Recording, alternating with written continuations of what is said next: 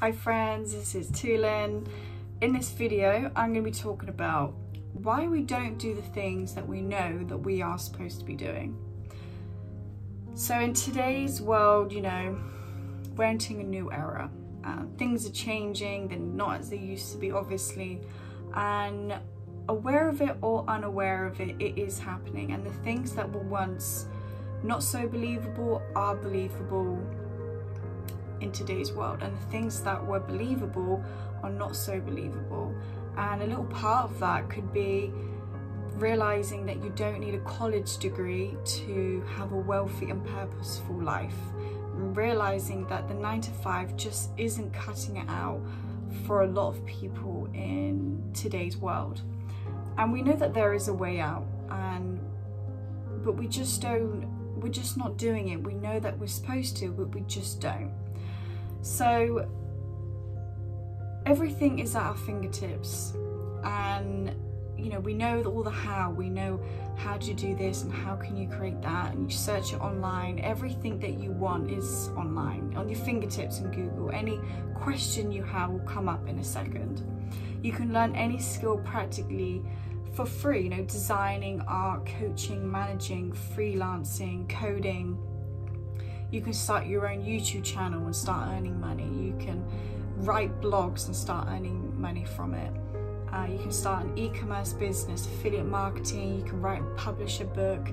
Everything that you would want is on the internet.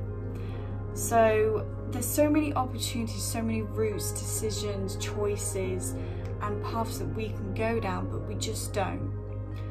And there is a lot of reasons to this, but the path that I'm going to go down in this video is basically your mental prison, which is built on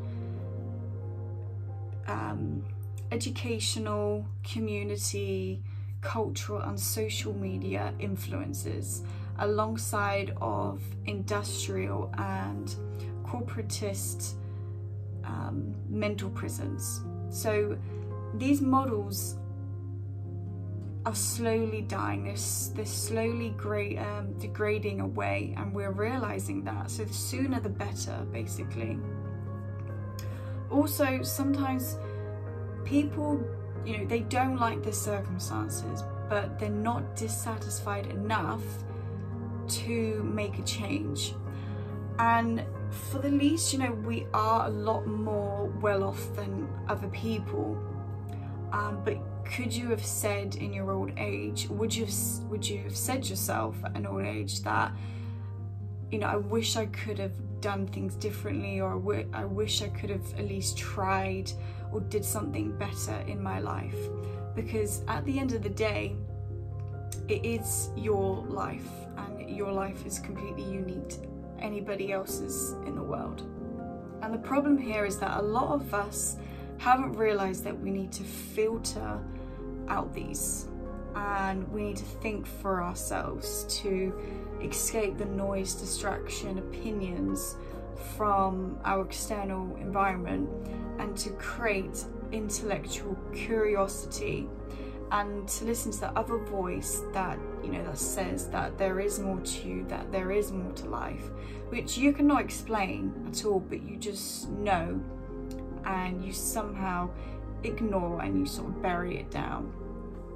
So it all boils down to how, and sometimes it's right under our nose. We know the how, it's all at our fingertips, but really, what is it that you need to do and when? You need to plan, believe, visualize, create your plan of achieving it. But most importantly, know the kind of life that you do want, and the kind of person that you are that is living that life out, because it's not what you have in the future in terms of material and well, not in terms of a materialistic gain, it's the feeling that you get from it. So little gains consistently every day that make progress rather than perfection. So choose progress rather than perfection, and use simplicity rather than complexity, because complexity is the enemy to execution. Quote Tony Robbins. So in one way or another, this system will F you up. But now you've got to work the system harder than it's worked you, and you need to take advantage from that. So have you thanked yourself last year? And if not, will you thank yourself next year? And when and what for?